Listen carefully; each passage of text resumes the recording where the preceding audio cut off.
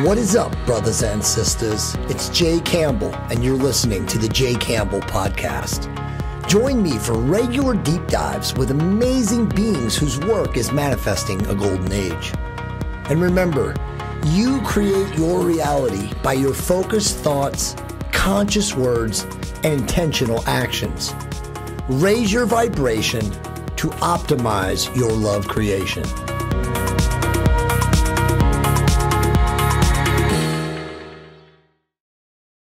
Hey guys, what's up? It's Jay Campbell, and I'm making a quick commercial here for 𝙒𝙄𝙤 my revolutionary cosmeceutical peptides company, co-founded with my business partner, Nick Andrews, who happens to be one of the world's top formulators. We have the revolutionary 𝙒𝙤 𝙤𝙤, which completely regrew my hair. If you guys saw my hair about a year ago, I was almost bald. I even had the micropigmentation program from Advantis. And now I've completely regrown my hair. That's just with version 1. Version 2 is now in the marketplace, or will be very, very soon. And it is 3 to 5 times as more effective than the current version or the original beta version of 𝙒𝙤. We also have royal blue serum and sky blue cream, which will completely upgrade your face. I mean, I'm almost 50 years old. I have a pretty good complexion. I use it regularly. My wife swears by it.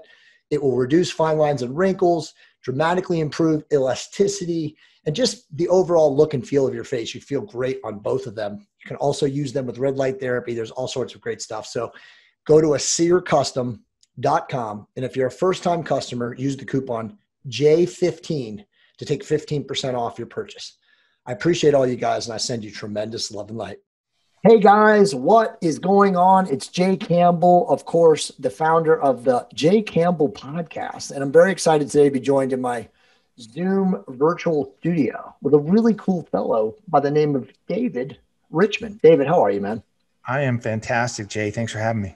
It's an honor to have you here. So guys, let me give you his bio. He is an author, a public speaker, a philanthropist. I love that word. It's one of those words where when you speak it, it actually sounds like it means. An endurance athlete whose mission is to form more meaningful human connections through storytelling. His first book, Winning in the Middle of the Pack, discussed how to get more out of ourselves than ever imagined. And with Cycle of Lives, David shares the interconnected stories of people overcoming trauma, one of my influence and emphasis is now, and delves deeply into their emotional journeys with cancer. So brother, I appreciate you coming on the Jay Campbell Podcast today. It's an honor to have you. As I always do, how did you get on the Jay Campbell Podcast here today? Well, I had looked at, I have a team. I have a book that I'm marketing, right? Why I call myself a philanthropist is, and not just because of this, but part of the book is that I'm giving 100% of the net proceeds to the cancer-focused charities that the book participants chose, right? Beautiful. So this is not a labor of trying to make money. This is really a labor of love. And I have a goal of helping equip people to start hard conversations. And in order to spread that word, I have to spread the word of people that are influential like you. And so I'd like to say that I am a disciple. I'm not. I reached out because you're a popular guy. You have a following that is very dedicated to you. And I really, really was taken by your messages and the themes of what you do and empowering people to live optimally and to transform themselves into better people. And I'm just like, why the heck wouldn't I want to be a part of that? That's awesome, man.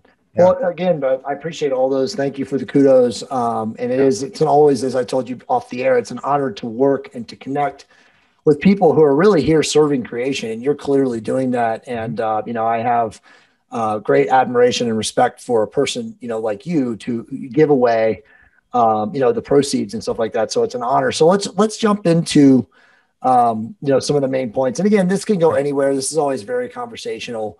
Sure. But the genesis of the Cycle of Lives Project book, obviously that delves into the emotional aspects of cancer and other traumas. And let me just preference to say that, as I told you off the air, and this is my jam now. I talk about this every day. I mean, this planet, we have to heal the emotional trauma of, the collective aspect of humankind right now. And obviously there's many, many reasons for people to be traumatized. This is compelling and obviously motivates me because it's such an important thing right now for people to first, admit to acknowledge, and then of course to work to integrate and overcome their trauma. So obviously I'm interested in finding out more about your book. So why don't you start right there? Yeah. So, look, I totally agree with that. And we are, as humans, only connected, I think, by one thing, and that is our emotions. And, you know, I mean, that analogy I like to give is there's not a human alive. You put them in a cave that's a small cave, and you put a hungry bear at the front of that cave. There's not a single human alive that's not going to have the emotion of fear. Right. And we can be all motivated by different things. We can have, much diversity, but really the only thing that connects us is our emotion. And especially like people are pretty good at expressing joy and gratitude. They're pretty good at that. What they're really not good at is understanding some of the emotion behind trauma and both what we're going through and what other people are going through. I mean, when you find out that a friend of yours is going to get married, Jay, it's very easy to jump up and down and go, "Oh my God, that's so great. And I'm so happy to hear it." And and you can go 100 different ways with that discussion. But you find out from that same friend that they had a bad day because a really good friend of theirs at work just got diagnosed with terminal cancer. You go like, "Oh, I'm sorry, man." And you walk away because you don't know what to say. And so the genesis of the project was, I witnessed that. My sister was dying of cancer, and a young family, you know, the circle of friends, vibrant life, whatever. And I witnessed that through her journey and through the people that I ran into when I was doing events like raise money for the cancer center that took care of her and stuff, the people just weren't equipped with the emotional side of that trauma. And I said, I got to figure out a way to help change that. Right. Right. Beautiful. All right. Well, just talk a little about the book again. Yeah. As I told you, I'm not familiar with it, obviously, other than okay. So here's what I did. Here's what I did, Jay. Is I said, if we're all connected by emotion, okay, how can I get people to understand what others are going through or have gone through? So I said, let me put these things together. Let me put together a range of emotion because people can have different responses to trauma. Sure. Let's deal with different ages because trauma when you're young, medium, old, certainly has a different effect on how you deal with it. Let's deal with the severity of the trauma. Are you a one and done? Are you dealing with a lifetime of addiction or a lifetime of abuse? Were you abandoned as a kid? You know, what is the level? Or are you just like, oh, I had one event and I want to know how to get over it. So the range of a depth of the trauma. And I said, let's put all those things together. And then also, obviously I wanted not just people that had cancer, but people that took care of others. People had friends, people that were professionals. And I said, from all of that collective perspectives, let me find super compelling, evocative people. Let me dive super deep into their heads. And I interviewed them for a couple of years. And I want to bring their story because here's what I said, Jay. I said, point A is when you encounter cancer. Right. Point B is today. How did you get from point A to point B emotionally in relation to all the trauma that happened in your life before point A? So, and the goal of that, Jay, was again to equip people to better understand what people are going through, what they might be going through, what they have gone through, so that we can start more meaningful, heart-centered conversations with ourselves, with our loved ones, with our friends, and maybe understand this trauma and move forward from it. So that was the genesis of the project. The second part of it, just to tie it together for you, Jay, sure, is I said, your whole idea of we're all connected, right? Well, what better way to connect the stories than to get on my bicycle and do a solo bike ride, zigzagging up and down and around the country to go meet these people that I've been talking to for a few years and connect the stories, and then talk about the people I met along the way and some of the events, and then dealing with the emotional issues around losing my sister. So the book is these 15 individual stories told from the perspective of that person. They're wildly diverse, very, very evocative, very inspiring, hopeful. You know, they're very emotional. And then in between each one of the stories is a small little narrative about my bike ride around the country to meet all of them and the people I met along the way.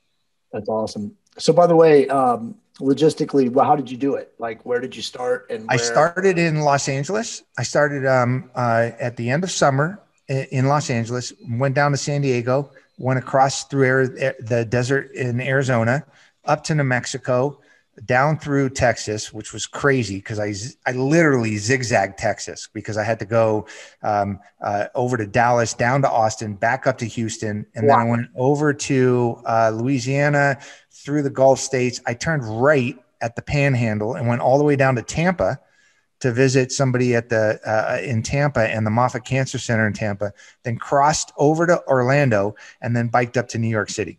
Wow. Did you go through, so you went along the eastern seaboard route? Yes. Then you didn't go through any of like, you didn't go through Georgia. You went through the Carolinas and up through. Well, I hit Georgia just because I when I left Florida, you got to hit Georgia before you go anywhere else. Valdosta. Exactly. And then Jay, I did it when Hurricane Matthew was in town a couple of years ago, and that pushed me inland about 100 miles. And I got a great story about biking through the hurricane and literally through a hurricane. And but did you have any media covering you or like a backup van, following you in case you fell over of exhaustion or anything like that? I fell over of exhaustion every night. And my fiance at the time, my wife now, was very supportive of me. I'd say I did it in 45 days. So 4,700 miles in 45 days. So I was doing it quick. That's pretty amazing. Yeah. And so every day I was pretty beat, but for probably about 30 of those days I had support, mostly my wife, sometimes friends. I did quite a bit of media along the way. But I had to get from point A to point B every day. So when you're on a big steel bike and you got a lot of your own supplies and whatever, and it's pretty heavy and there's a lot of wind and whatever, I was on the bike anywhere. I think my shortest day was 11 hours. My longest day was 17 hours. So I was on the bike a lot. That's awesome, man. Yeah. That's literally amazing. Yeah. So like, how is it helping start the hard conversations? Well, so here's the deal, Jay, is that there's two aspects of each story that I think are amazing. Right. And I share this only because there's not a lot of repetition in the stories and people's experiences, except for these two things. One is that everybody is absolutely stunningly amazing. Yeah. And each of those people thought, oh, why do you want to talk to me? My story's nothing. Right. Right. Because we're all just living our life. We don't think what we're doing is amazing. I mean, it's cool. And what you do is cool, but you just do what you do. You don't think it's amazing. But if somebody could get in your head and understand what's going on and what drives you, that's probably a really good story to tell. So that's one aspect of it. And I think that we identify with people if we understand that and if we get in their head. If I knew what made you tick, Jay, I might understand you a little bit more. And if you were interesting enough, once I understood what made you tick, I might be able to take something from that and bring it to my life and my interpersonal interactions. And so that was one aspect of it. The second aspect of it was, you know how we often say something like, oh my God, I could never understand how somebody could do that. Or absolutely. I can't imagine what they've gone through. I can't even imagine. Right. I talked to somebody yesterday who was a caregiver for 10 years for somebody that was going through a cancer journey for 10 years. Wow. Could you imagine that?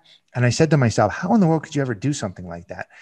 Right. So we asked that a lot. And so when it came to the stories, Jay, I said, can I ask you anything?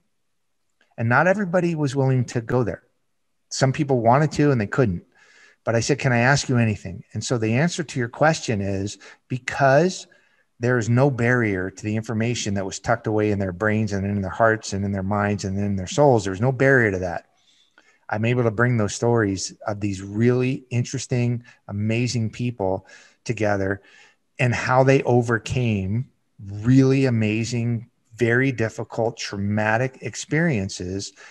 And I think, once you understand something and you can identify with it, maybe you can apply it to yourself. And I'll tell you, one of the very first reviews I got, Jay, was from a woman who's a critical care nurse.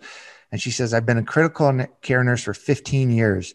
She said, and almost all of your stories affected me in such a way that when I put down your book, I knew I'm going to be a better nurse. And I went, oh crap. And she said, because she could understand what people are going through a lot more. She thought she knew, but she had no idea. Wow. After reading the book, she knew. And so that's how I'm going to start the hard conversations, is because I might be able to adapt myself here or there a little bit if I could really get into your head and know what makes you tick and apply it to myself. Right. That's awesome, man. And, you know, to that point, that's profound, you know, praise. But to that point, most people are really reluctant to address and really truly deal with, you know, trauma. And we all have it, as you said, you know, very elegantly already. I mean, we all have trauma. I mean, a lot of us experience it coming out of the birth canal. And then depending on, you know, what happens to us along the way, it's every other day or every other minute, you know, some people, but it's a willingness to confront the issue and then to seek help. And I mean, you know, I'm so big on this. I talk about nowadays, but you know, a lot of people get really stuck and it becomes very difficult, you know, due to ego or shame or any of these things where they just can't accept, you know, ultimately that this is what they're dealing with. And then it becomes, you know, intricately tied into their existence. Oh, absolutely. And look, you hit it right on the head. Whatever it is that's causing people to not deal with it, right? I think a big part of it is being safe, right? I feel like people aren't safe. They're not safe to be themselves. They're worried, how am I going to be interpreted? Are people going to think if you have a very serious illness, you don't maybe want to burden people, right? Maybe you feel guilty that you're going to be burdening people. Maybe you're embarrassed because you need help. Maybe it reminds you of a difficult time that you witnessed a parent go through. There could be a million reasons that are not allowing you to properly process the trauma, properly communicate what you need from people, and really be heart-centered, grounded, in tune with another human being or multiple human beings in order to go through it and help you get to the other side, help you come out stronger.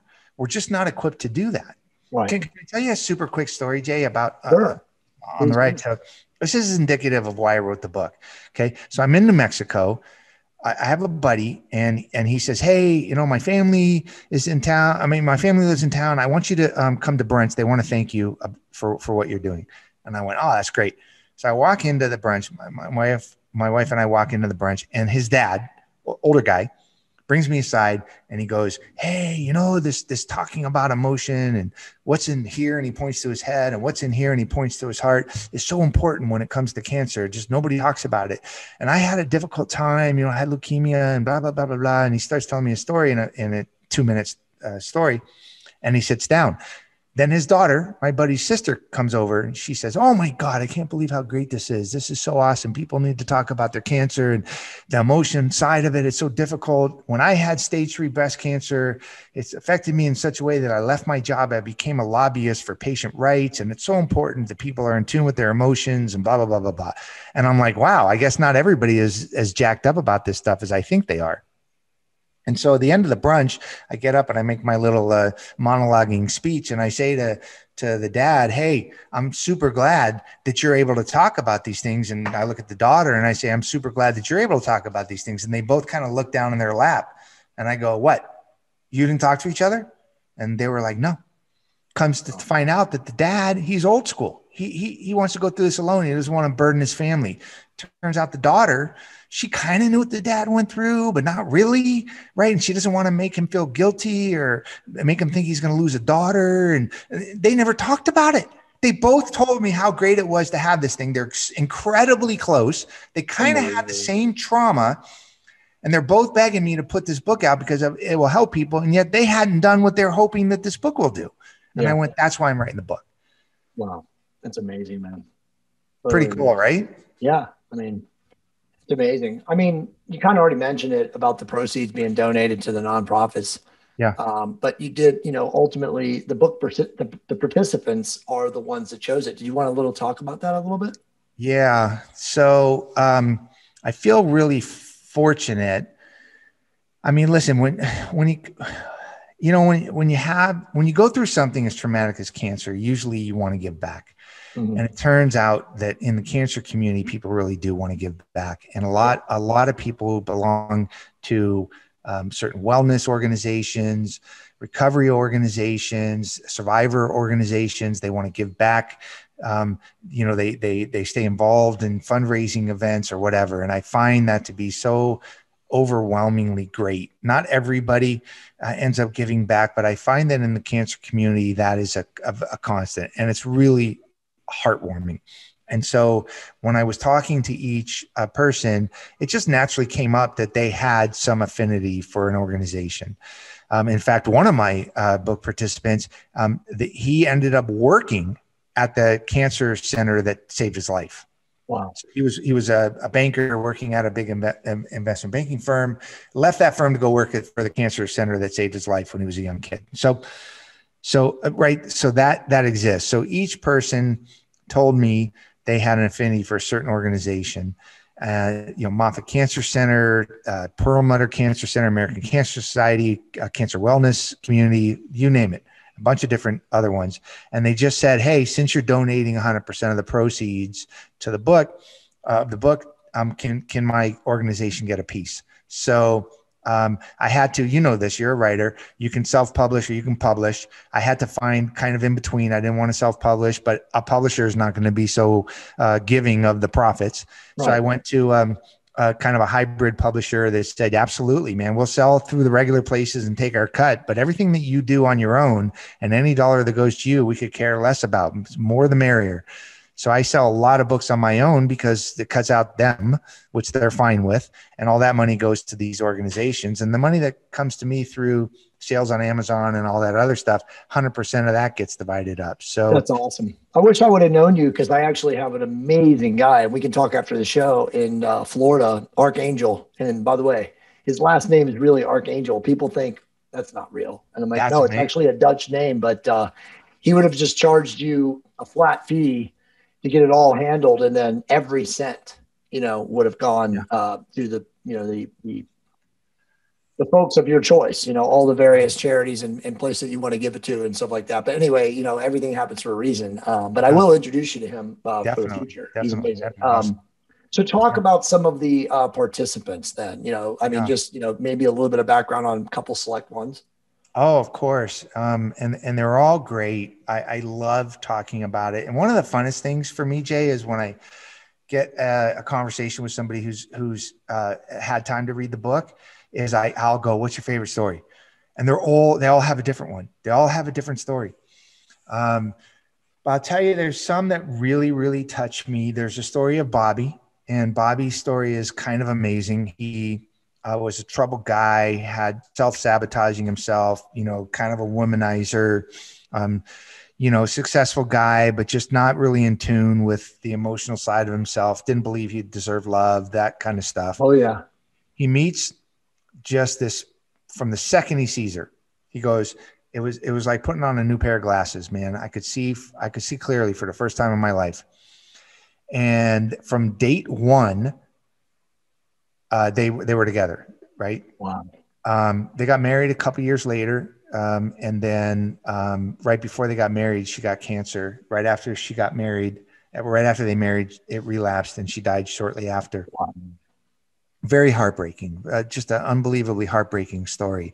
But through that story, he was able to grow enough and learn enough. And Brandy was able to teach him enough that when the opportunity came for him to find love again, he was okay finding love again. And and his story is so touching and it's so inspiring because you feel so bad for him on having lost the love of his life. And he says, listen, I wish that Brandy didn't die, right? It's the worst thing that ever happened to me. And I wouldn't want anybody to have gone through that, but I love my life. I'm as happy as I could be. My wife is the greatest person in the world. If that didn't happen, I wouldn't be here where I am today. Of course, I wouldn't have wanted it to happen, but it did happen. I can't change that. And I'm thinking to myself, how awesome is it that he felt okay to fall in love again. In fact, when Brandy was dying, she said, "You got to make me a promise." And he said, "What?" And she said, "You got to go to therapy for 3 months after I die, because as much as you and I talk, you're still going to need help." And she said, "Second of all, I'm kind of bummed out and pissed off because I made you a better you, and you need to be somebody that's in love. And the next woman is going to be the benefactor of all my hard work. Dude, let it happen. Let it happen." That is so amazing. That's my jam right there. That's soul level stuff. Yeah. That soul of that woman knowing that the man that she loved, who she built, because that's my wife now. My wife has built me. She is my spiritual mentor, but knowing that all the work she put in will not go to waste, and that, he will now meet somebody worthy of the love that she gave him. And so that it can be, the synergy. Cause I mean, this, David, but we are here as souls to give and to receive love. That's it. Yeah. There is nothing. Yeah. It's not about your job or your career, or being a good dad, a good husband, donating to charities. It's literally at a soul level, giving and receiving love. And the more that you make, the more you can take. It's, again, quantum physics. It's, if you every day you serve humanity through your acts of, highest contributional, as I say, the highest and best contributional level of you're going to just manifest love into your life from every level of expression. So that is so beautiful. And I mean, every time I hear stories like that, I kind of choke up, because that's exactly, that woman's soul at a soul level knew that he was going to meet another female, another soul being that could then connect that energy that they started together. That's beautiful, man. It's a beautiful story. I mean, it's very, very tragic, very inspiring, very touching. That's a great story. And it's actually one of the longer stories in it. I'll tell you another story that I really like, and I don't get to talk about it much. And that's the story of Patricia. And Patricia's story is absolutely amazing. Remember, I told you in the beginning, Jay, how point A is when they encounter cancer. Yes. Point B is today. How did they get there? And then in relation to the trauma they had before. So check this out. Okay. Here's a woman who, when I met her, her story was she had cancer 5 different times. Damn. Over a 35-year period. Basically was at her oncologist practice longer than her oncologist. Very much into journaling, self-care, taking care of yourself, learning as much as you can, but it just came back, breast cancer, this thyroid cancer, blah, blah, blah, you name it. Right. And basically she's at the point where whatever happens to her next, she's done, because they can't cut anything else out. Right. And I'm thinking to myself, how does somebody have that kind of strength? Right. Well, guess what, Jay? You know what her story is all about? She was literally kept captive for 4 years in a unbelievably abusive relationship, like literally captive, like beat up at every second, just oppressed in every way possible, shut off from the world. It was absolutely horrible, right? Now imagine coming out of that situation, finding love. She literally found love the second she encountered cancer. And to come out of a situation where you were so abused and so controlled and were subjected to such, remember that movie with Julia Roberts, where she had to like rechange her identity to get away from the dude. Remember that whole thing? Yeah. She basically had to do that. And imagine now being able to feel proud of who you are and go about living your life. And she's wonderful. She's a super wonderful woman. And then where do you get the strength to go through 5 bouts of cancer with 35 years? Now I can understand how you can get that strength. Because if you can come out of a 4-year abusive relationship, allow yourself to find love and have enough self-worth and enough self-love to live an amazing, productive, vibrant life, you got the strength to go through cancer five times, right? Yeah. It's an amazing, amazing story. So that's another one that I really love. Yeah, so it is beautiful. I would say too, and just as my awareness is that a soul being that powerful to go through that, that was a choice that she made before, coming into that body, that was like part of her learning and evolving and growing. Even though, again, if you look at it from a perspective of suffering, most of us would say, well, Jesus. But in reality, that was her gift. Her gift was dealing with that and overcoming that, you know, again, from a soul level, because she had so much to give, which obviously she proved, you know? Yeah, you're right. You're exactly right. And she has a saying that has never left my brain. Sometimes I don't pay attention to it, but I think subconsciously I'm always thinking about it. She said something to me, and maybe she stole this, the saying, so you've heard it before, but maybe you haven't. And if you haven't, it's going to stick with you too. That when she's looking in the mirror, right? She's getting ready to go water skiing with her husband and some friends, and she's in the middle of chemotherapy, and Wow. she has to get a hat. She forgot a hat because they're going out on the boat all day. And she walks back into the mirror and she looks at herself in the mirror and she sees she has no eyebrows and she has no hair, and she puts on her scarf and a hat and she smiles at herself because and what she says to herself is, she says, everybody has their time in the barrel. Right. Do you know what I'm saying? I mean, how powerful is that? That she just says, hey, everybody's going through something.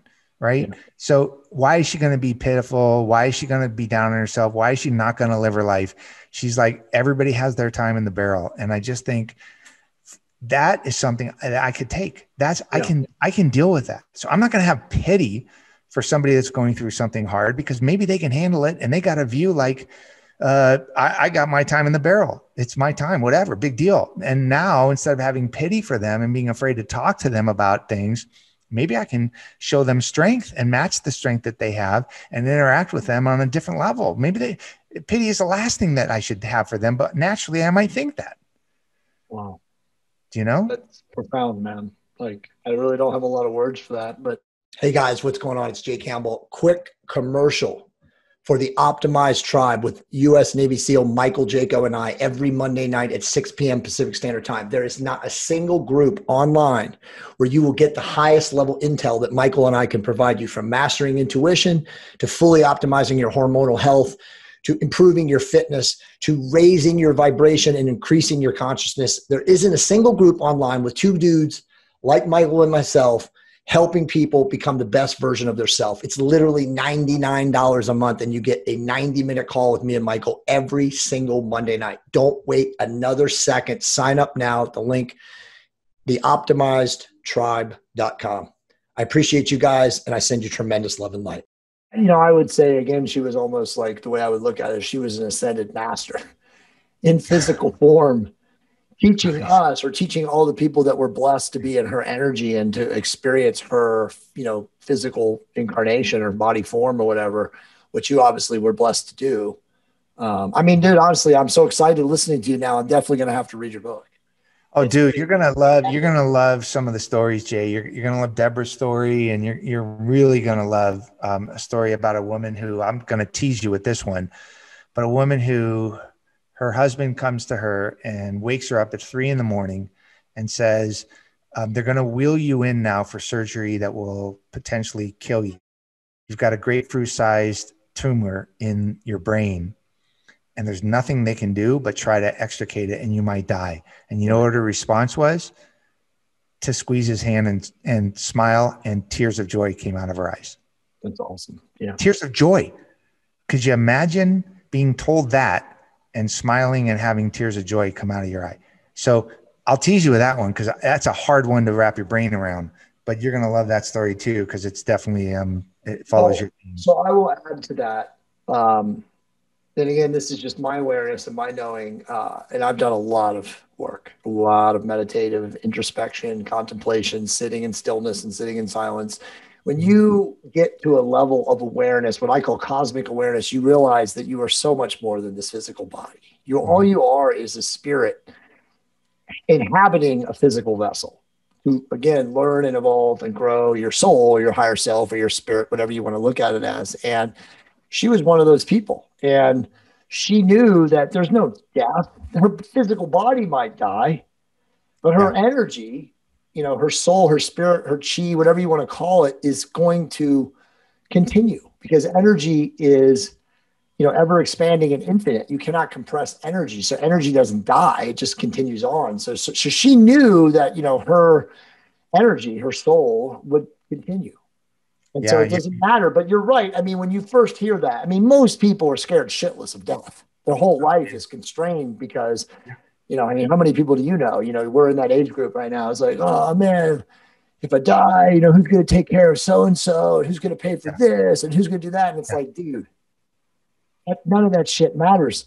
What matters is you giving and receiving love. I know we're getting woo right now, but it's you do as a being have to get to a point where you don't fear death. And that's not easy to do. That takes a lot of reflection and what I call stillness. And that woman 100% knew, and she had zero fear, which is amazing. Yeah, it's amazing. Do we have time for one more? Absolutely, story? Bro. Yeah, of course. So I'll tell you the story of Dominic, because that's exactly in response to what you just said. And the story of Dominic is absolutely amazing. And he turned into a very good friend. Nice. And through this process, and it's a great story, a tragic story, but a really neat story. And I know that our time together had an effect on him, and a positive one, because here's what happened is young, when he was in his teens, he got cancer and he was told he was going to die. And he told to get his life in order and his affairs in order, and he was going to die. And very, very tough for a teenager to take. And he didn't die. Okay. But out of that thought that he was going to die, he kind of lost hope, and he turned to drugs. He turned to crime. He turned to isolationism. He had never attached himself to the things that were important in life. And sure enough, cancer came back 10 years later. And this time, the same oncologist said, yeah, you know how before I told you you're going to die and you didn't? He says, this time there's no way you're going to survive. Right. So sorry, but get everything in order. And the freaking guy beats the cancer again. Okay. And so I'm having a conversation with Dominic one night, Jay, and he says to me, he breaks down a little bit. He's not a guy that would break down a lot, but he broke down a little bit. And he said, David, I'm so afraid of dying. He said, my whole life I've been living with the thought that I'm going to die. And I said to him, Dominic, wouldn't it be more honest and truthful if I were to tell you that possibly you're afraid to live because you've been told you're going to die your whole life? You're afraid to live. And he thought about it, and he said, oh my God, there's so many things that I want to do in my life, but I never have done them because I always was afraid I was going to die. And it was such a wonderful revelation for him. And it was brought on by his other factors as well. And I just happened to come into his life at the time when he was starting to contemplate this idea of living and doing the things that he always thought he'd never have time for because he ended up having the time. Now, unfortunately, a third cancer came along that was terminal, and he died recently. But he died. Yeah, thank you. He died very happy. Obviously, he didn't want to die, no question, right? Wife and kid, and a good life. He didn't want to die, but he died happy because he got to do some of the things that he never did. He connected with people in a meaningful way. He accepted love. He accepted himself. He's a wonderfully giving man his whole life, but he never allowed himself to be in the movie. He was kind of always watching the movie, and just a wonderful, wonderful story. And it's on that theme of, the same kind of things you've been talking about the whole time we've been talking is just that just wanting love and being able to give it and being able to receive it. And really, is there anything more in life? And when he finally was allowed to love himself and allow the people around him to know that he accepted their love, he really transformed himself. It was amazing. So amazing, David. I mean, look, man, I have a lot of thoughts on that. So how old was he when he died?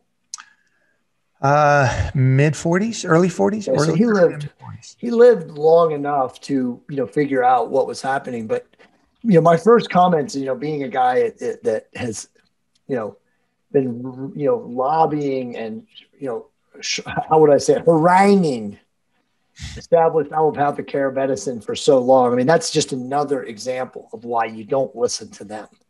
Because imagine what they did to him. They pigeonholed him into, you only have this long, or Yep. blah, blah, blah. So like you said, he was afraid of living. You know, it's I think of the movie Shawshank Redemption. Remember when Morgan Freeman says you can get busy living or Yeah. you can get busy dying, right? So Yeah. like allopathic medicine just shoehorned him into a corner. Yep. And sadly, he didn't have somebody until he found you, in his life to like say, bro, who cares what they say? Yeah. You as a being manifest and control your reality through your words, thoughts, and actions. So don't listen to that shit. And I wouldn't even say get a second opinion because I don't care what allopathic medicine says to me. And again, I don't want to make this go somewhere else with this because this is a profound point and I could, and I don't want to make it relevant to the current time and age, but like, man, trust in self. Yeah. Literally Right? that simple. Trust in self. I totally agree. And to be fair, what's pretty cool is when he had cancer the second time, there was a nurse that took care of him. Oh, nice. And he ended up reconnecting with her a few years later. They ended up getting married, and that is amazing. Yeah, she was the influence in his life. So there's always an angel. There's always an angel. Yeah, there's always an angel in between the dark side. Yep. That rescues the people. That's the story of planet Earth, man. It is. And I was just lucky enough to come along at the time when he was in the middle of this transformation and thinking about, harder things. And it's a really beautiful, touching story. I mean, tragic for sure, but definitely inspiring and hopeful. And it's real life, man. It's real life. That's real life, brother. It's real life. Totally amazing, man. And David, I really appreciate you coming on the Jay Campbell podcast today, telling the story. I am going to order the book immediately as soon as I hang up with you from Amazon and read it. It sounds absolutely amazing. Is there anything else that you would like to say before I promote and let people know where they can find you? I mean, what about people connecting with you, throughout life right now? The only thing I love to hear as a result of this book is how it's helping people communicate. So if any of your community happens to grab a hold of it, and they want to send me their thoughts, share their thoughts, put a review up, or even write a little story and post it to the website or whatever. I love that. I thrive off of that. I think we're all connected by emotion, and what better way to connect except for by stories. So yeah, just share your thoughts with me. I love that. I'll look at you. Man. Well, see, this is David's website. So you guys, obviously support the amazing people that come on the Jay Campbell podcast, but you can go to David-Richman, RICHMAN.com, pick up a copy of his book. And of course you can also find it, I'm sure, on Amazon too, correct? Yeah. So you can buy it on Amazon. You can buy a signed copy with me, ebook, whatever you want. And, you can rest assured that 100% of the net proceeds are going to these great organizations. And I list them all on the website. So beautiful. Yeah. They're all there. And also you guys can find David on Facebook at facebook.com/cycle of lives. And he's also on IG at David Richman _ cycle of lives. Thanks David to my media expert, my wife. Dude, don't even get me going about social media.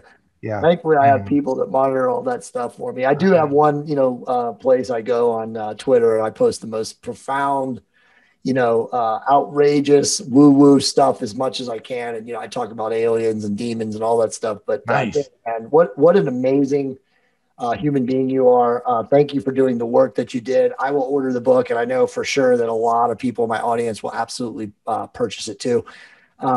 Thanks for coming on, brother. I truly appreciate it. You're very welcome, Jay. And let's definitely stay connected because I think I could learn a lot from you. I would love to. Absolutely, man. And I have your cell phone number, so I will text you after this podcast. So again, for all of you amazing people, please support the amazing folks that come on the Jay Campbell podcast. Go to David's site. You can also find him. It's thecycleoflives.org. And you can also find him on Facebook at facebook.com/cycleoflives and IG at David-Richman _ cycle of lives. And remember, raise your vibration to optimize your love creation. We will see all of you guys very soon.